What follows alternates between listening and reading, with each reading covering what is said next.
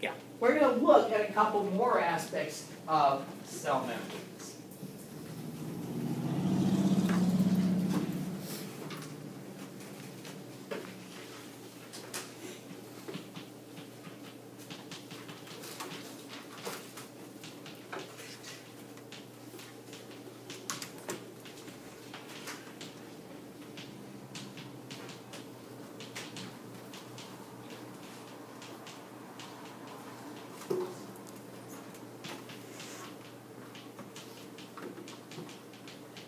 Okay, basically, membrane lipids have to be in this liquid or fluid state. Like you say, maybe not too runny, but more like a little bit on the slushy side. Okay, that's necessary for membranes to function because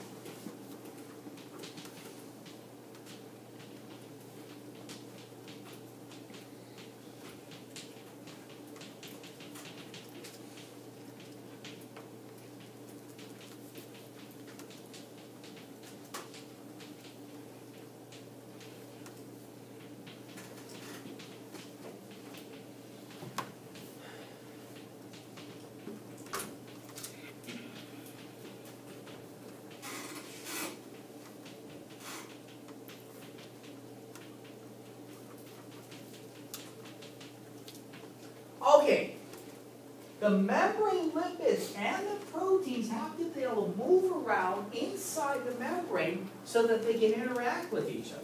Many membrane functions require some protein or some other molecule to move around inside the membrane, bind to some other molecule, and something happens. The membrane's got to be liquid for that to happen. Think of this. Let's suppose you've got yourself a nice port somewhere in your country or whatever, and most of your trade is dependent on shipping to this port.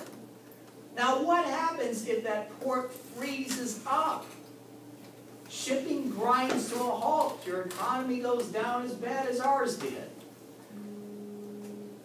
In order for that port to properly function for shipping, you need to have it ice-free. That's a big problem. It used to be in the Great Lakes and stuff that shipping would drop down quite a bit during the winter because the lake would, surface of the lake would freeze quite a bit. Now that's happening a little less so they still get some shipping.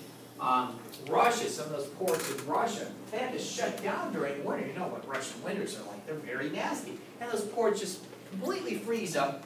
Bye-bye trade. They got some military bases too, and the submarines, they have to have icebreakers to carve a path for submarines to get out and, you know, patrol around threatening to nuke us or whatever the submarines do. But anyway, at any rate, you know, you need those things to be in a liquid state because these molecules have to move around and interact with each other. If they don't, membrane function grinds to a halt. So one aspect of membranes. Second aspect of membranes.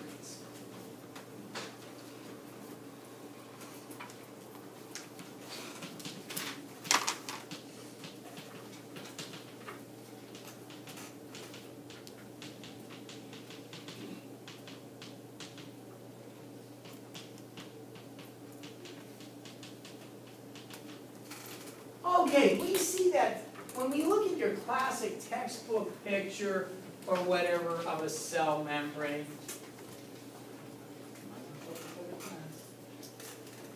When you see your classic textbook picture of a cell membrane, everything looks the same, right?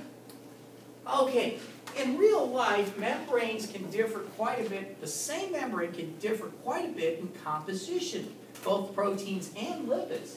For instance, here we have these two layers of the membranes.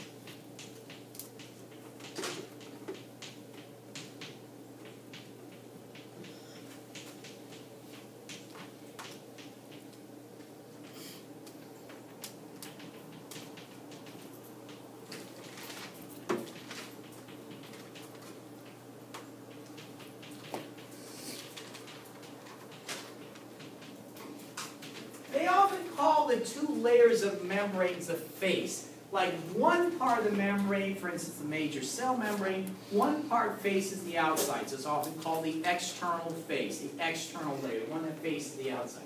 And then the other one's in the cytoplasm, the internal or cytoplasmic face. Well, anyway, what happens?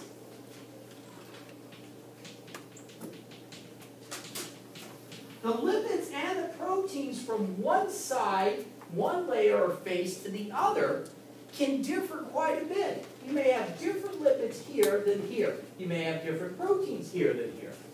So they can be quite a bit different. The two layers of the same membrane can be considerably different.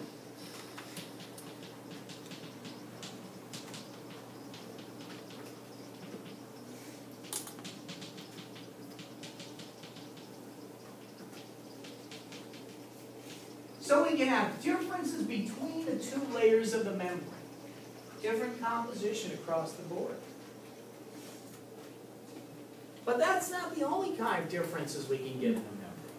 Turns out if you look at a cell membrane, even within the same layer or face of the cell membrane, you can find significant differences. Local concentrations of certain lipids and depletion of others, patches that are rich in one protein and not another, and so on. So we're going to do a three-dimensional diagram of a membrane.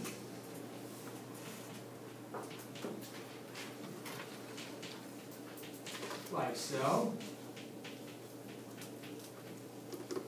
Okay, kind of like a sandwich here. We can have in the same face, in other words, the same layer, we can have a localized region or patch that has one composition, and then another patch that has a completely different composition, and a third patch that's different still.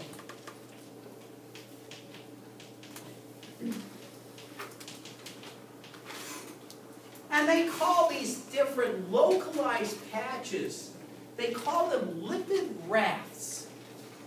And the proteins can differ too.